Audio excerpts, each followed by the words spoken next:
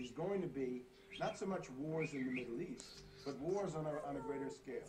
Because Brzezinski says the center of power in the world is not Iran, it's Moscow or Beijing. And therefore, Brzezinski is determined to smash, essentially, Russia and China in the next period ahead in order to let the U.S.-British world domination go on for another 100 years. Now, that's the project. That's more ambitious than any neocon, and it's more adventurous, and it's more dangerous. So people in Europe had better wake up that silly romantic illusion they have about Obama is going to be suicidal for them if they don't